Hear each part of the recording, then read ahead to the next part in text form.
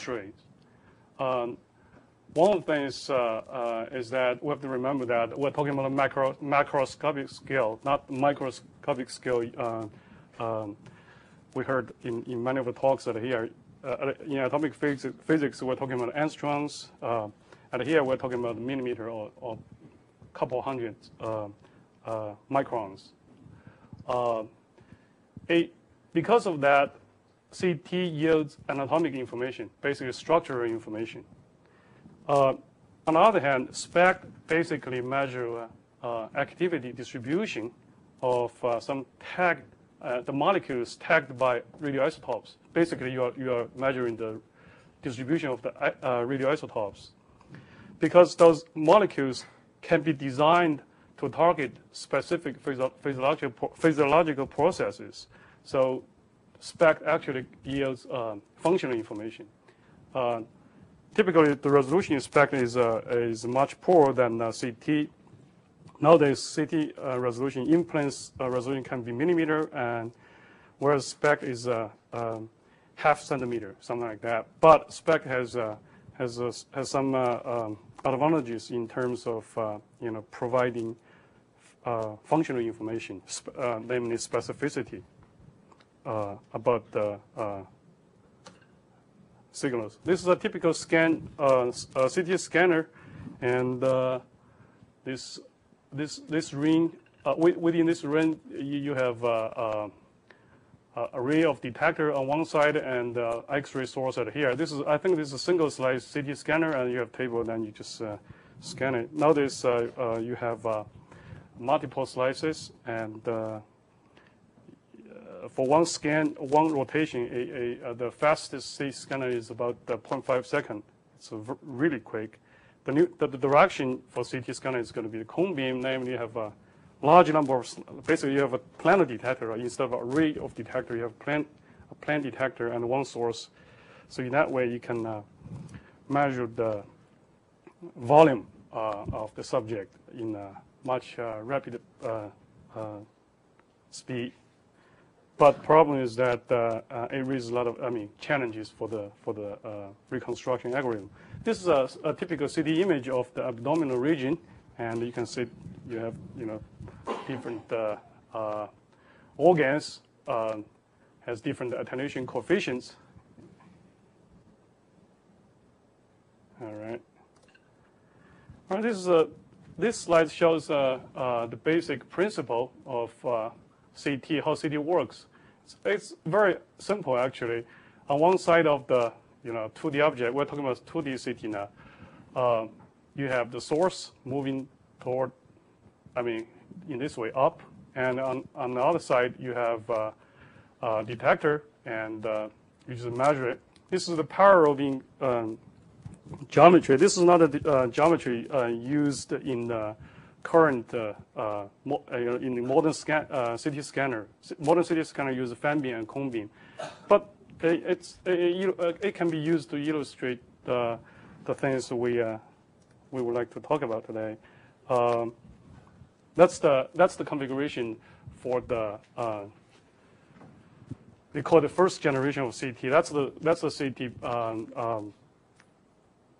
configuration Cormac used to develop the reconstruction algorithm.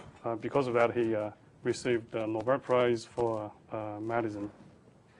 So in CT, you basically measure the transmitted intensity. This is a simplified model, and you measure the initial intensity, and then you measure the transmitted intensity. And in a simplified model, it can be expressed I can be expressed by this equation, and because both I and I sub 0, then you can get this line integral of the attenuation distribution, and that's your data.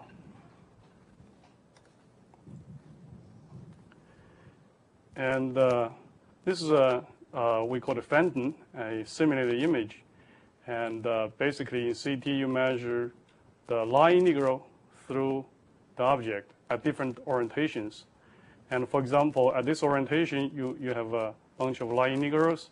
Then you place them in this image, which we call data function. The reason we also call it sinogram. The reason we call it sinogram is that for example, if you follow the loci of one of the points here, it gives you basically a sinusoidal curve. So one observation we can make is that basically it's the line integral, or the measurement is the line integral. So the measurement at conjugated views should be the same. That's what we see at here. The value of the data at here should be the same. That's the kind of symmetry I'm talking about. Since I see everybody's showing a movie, so I decide to show a movie here.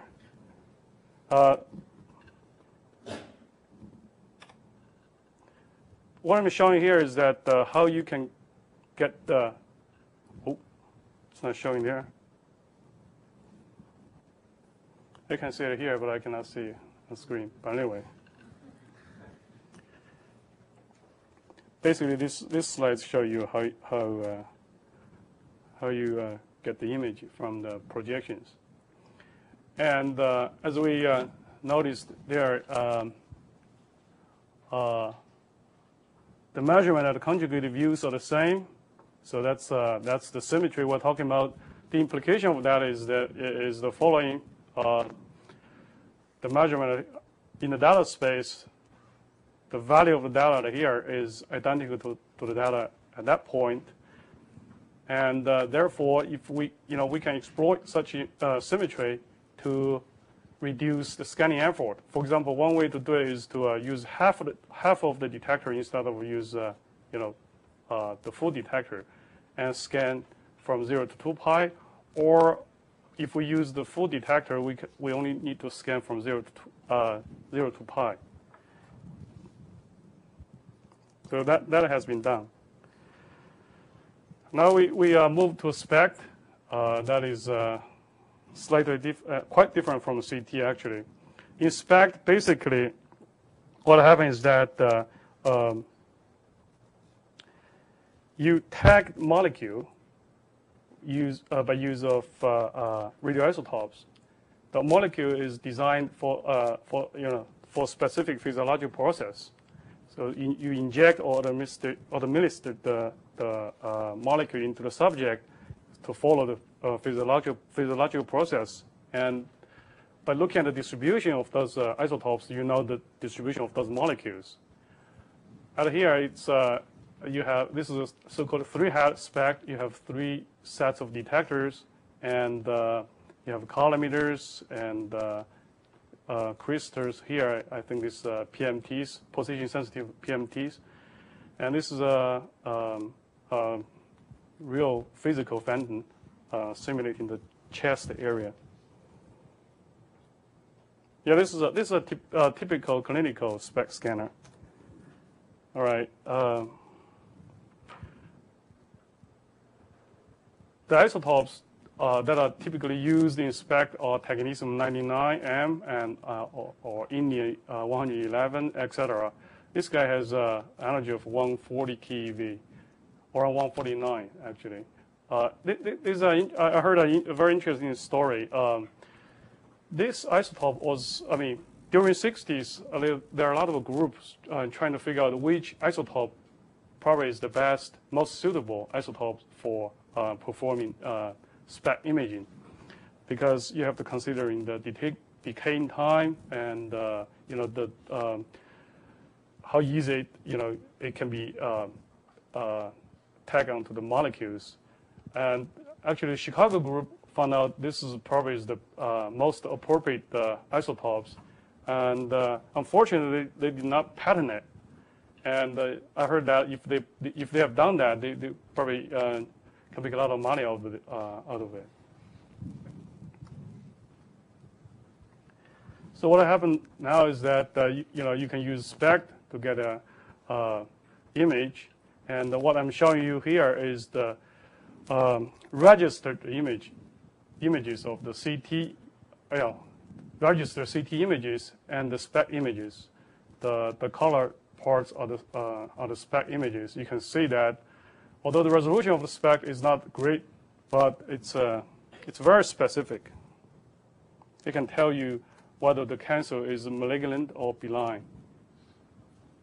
It certainly contains complementary information. All right. This slide basically shows the basic principle of SPECT. What happens is that you have an attenuator subject within which you have radioisotope distributions, and you measure it. Again, this is a simplified model. There are a lot of physical factors you have to consider, like scattering, like detector response function, noise, etc. Without considering those things, let's write down the measurement in this way. This is the density. Again, this is 2D. We can do 3D also. This is 2D distribution of the radioactivity source, and when the gamma rays or X-rays come out of the radioisotopes before reaching the detector, they will experience attenuations, and so therefore you have an attenuate factor here, and this makes the reconstruction. What we would like to have is to reconstruct the distribution function A from the data, provide that we know mu. For example, mu can be estimated from CT measurement. Anyway, this although the equation out here looks very similar to what we're saying for CT, but it's quite complicated. It's a very tough problem actually. A lot of people working on this for a long time, including a lot of professional mathematicians. But anyway, it's still it's almost solved, but not completed yet. If you do not compensate for the attenuation effect and just do a reconstruction like you do in CT case, that's the image you will see. It's qualitatively distorted, and quantitatively it's not accurate at all. So you have to develop something else to compensate for the attenuation artifacts. That's not what we're going to talk about today. What we're going to talk about is that whether we can do something similar to what we might do in CT, namely, for example, can we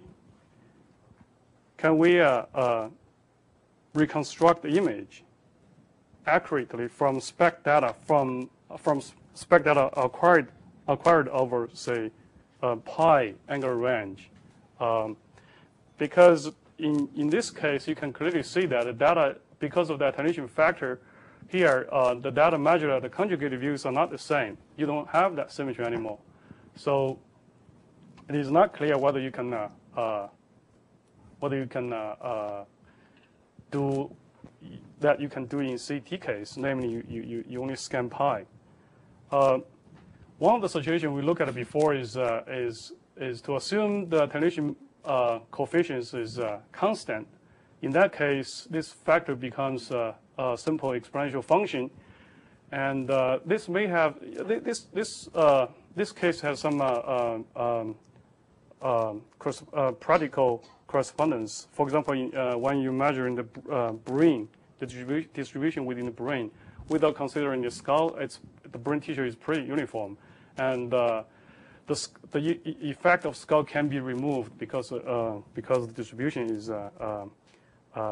is convex within the skull. Anyway, so we look at the symmetry of this guy first, and of course you don't have the symmetry that you can see in CT in the data space directly. But if you look at the then you take the 2D Fourier transform of this guy. Oh.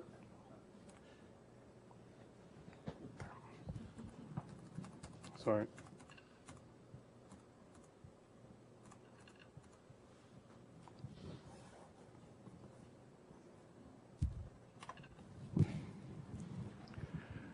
and you see some symmetries.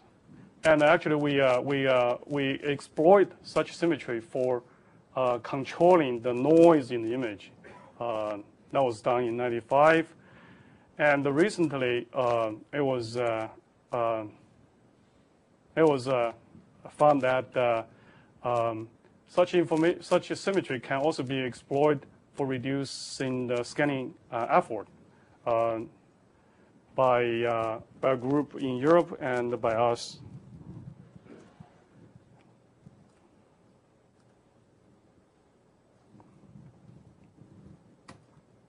It freeze.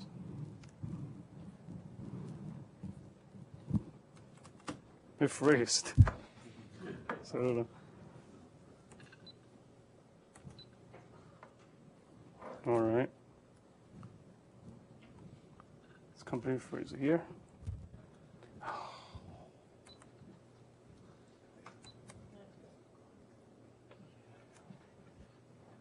All right.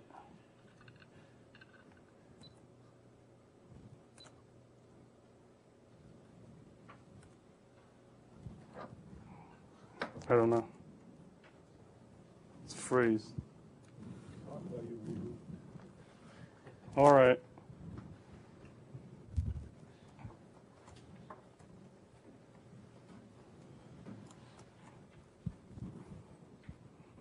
Reboot it.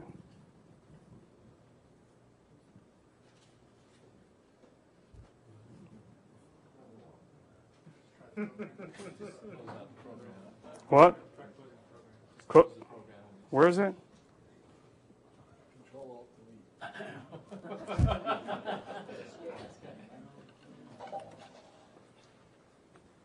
No. Wait a minute. There we go. All right. Hopefully it works. Anyway, so we were successful in terms of looking at symmetry for uniform attenuation, but for non-uniform case, it's not obvious. There was a work done by Novikov in actually this year, published in Inverse Problem. That was a purely mathematical paper. He derived a symmetry condition like this. I'm not going to, I'm not trying to explain to you, which term is what. What I'm trying to say is that this condition is very, very complex. It's not very meaningful to me at all, actually. It's so complex that it's not very meaningful to me. One of the things we actually Emil observed during the process of struggling on this problem, Emil realized that suppose this is the object, and if you look at the edge point, there's no attenuation at all. So the measurement from the conjugate views, for this detector, those two detectors, they are the same. So this give us a little bit of hope. And if you think about this, this guy actually corresponding to one of the edge point in the data space. Therefore, what I mean is that the value at here is the value of the function for that point. So therefore, you can determine the value and the location of that point in the image space. From such information, you can calculate the data function for that point. And then you subtract that point from the measurement. The residue data function is the data function for the remaining of the object. You keep doing this for the points on the layers, and then you peel off the layer of the object, and then you keep doing that. So this leads to this observation leads to the development of the so-called potato peeler, and which is available at Siki.com.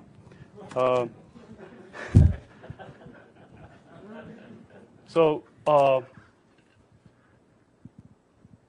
basically, you just reconstruct the image layer by layer from the outside toward inside.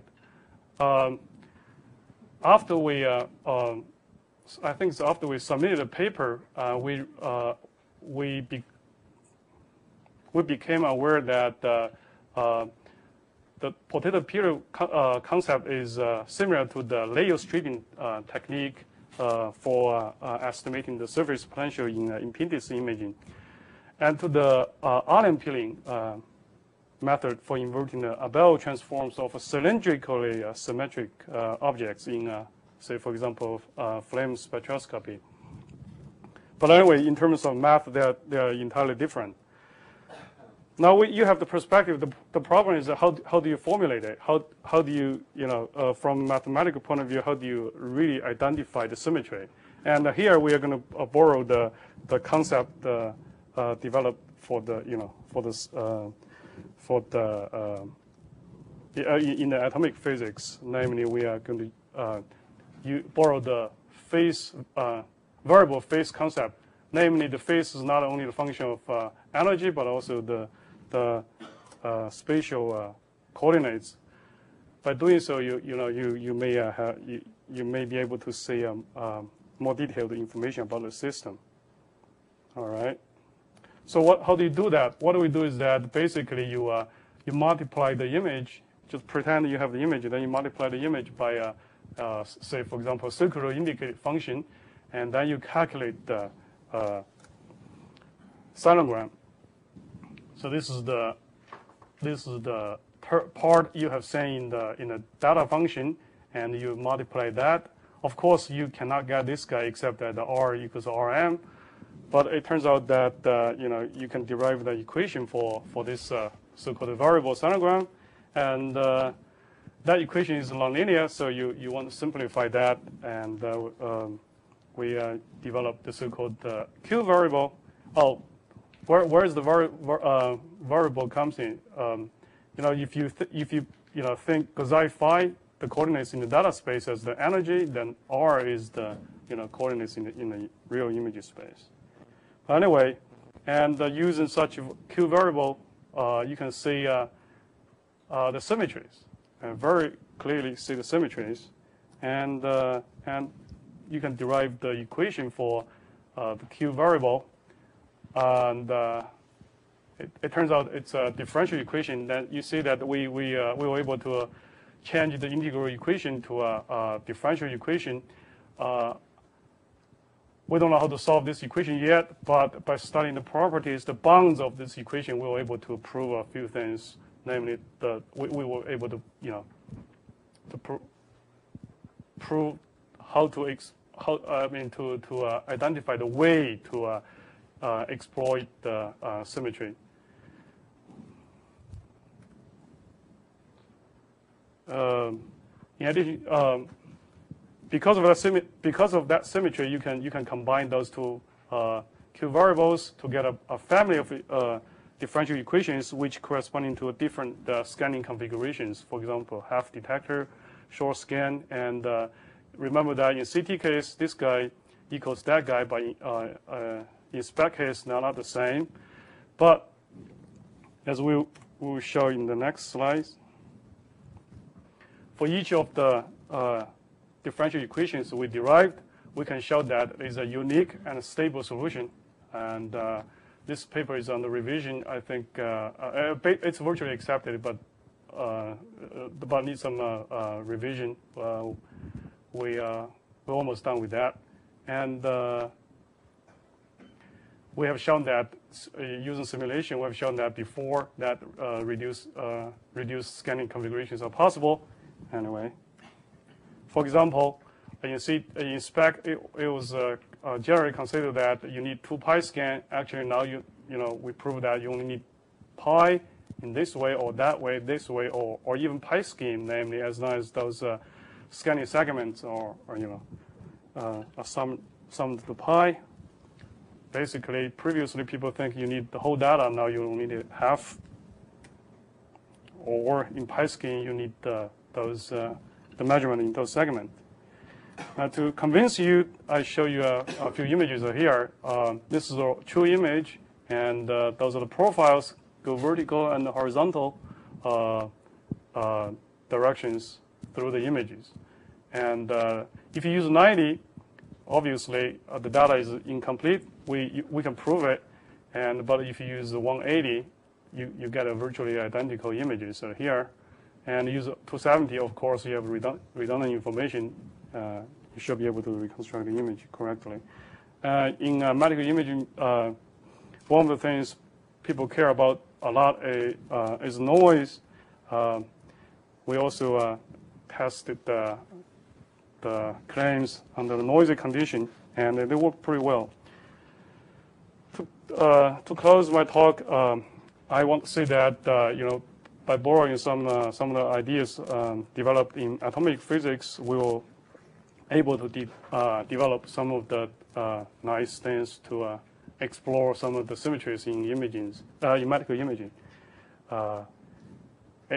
This is a list of potential applications of those things. We have done some of the things here, except that thing yet. So I would like to stop it here. Thanks. Sorry. Thank you. Okay.